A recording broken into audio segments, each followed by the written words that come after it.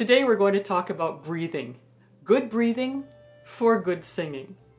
Now, some singing teachers would say that you don't really need to spend much time on breathing, because if you sing well, your breathing is going to support that good singing. But many students have come into my studio complaining about not really knowing how to breathe well. So let's talk about it. First, let's talk about standing. If you happen to be in a wheelchair, that's fine too. You can do some upper body work with us.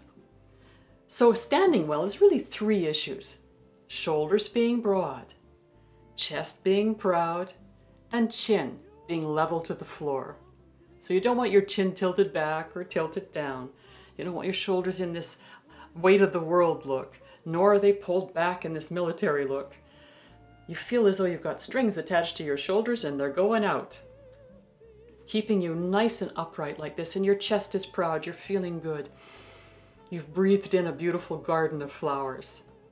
And you could also think about having a string attached to the top of your head and to the ceiling, so it keeps your head floating beautifully on your neck.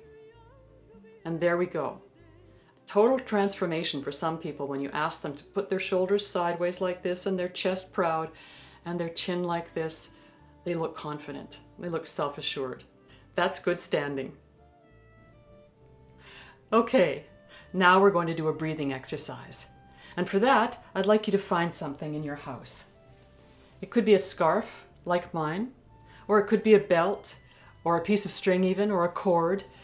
What you're going to do with it is put it around your rib cage like this. So it needs to be long enough so that you can hold the ends around your rib cage. So I'm going to wait for you right here. Please put me on pause and come back with something like this so that we can do a breathing exercise together. Pause me. Okay, welcome back. Here we go with a breathing exercise. So you're standing well. Shoulders are broad, chest is proud, your chin is level. You've got this little tool around you, and you're going to hold it a little bit snugly on your rib cage. And then we're going to take a deep breath in.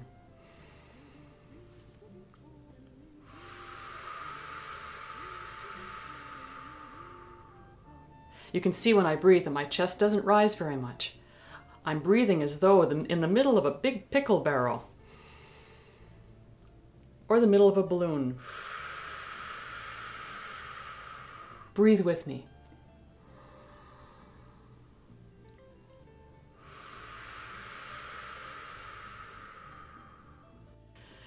You have this cord around you, this scarf around you, so that you can feel your rib cage leaning against it as you slowly let your breath out during this next breathing exercise. So just watch me for a moment. I'm going to take a deep breath and I'm going to exhale in a long held S. Just watch.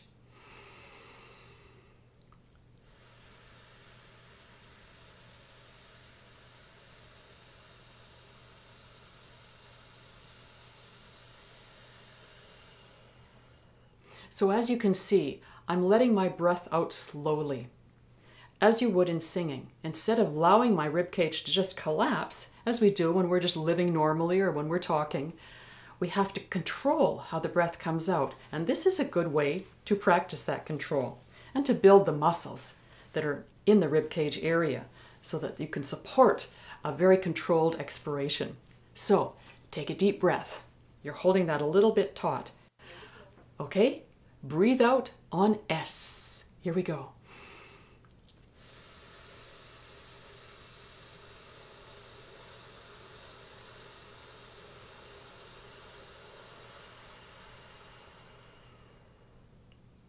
Now for some of you, you're not going to take that long to breathe out. Others will have a long breath.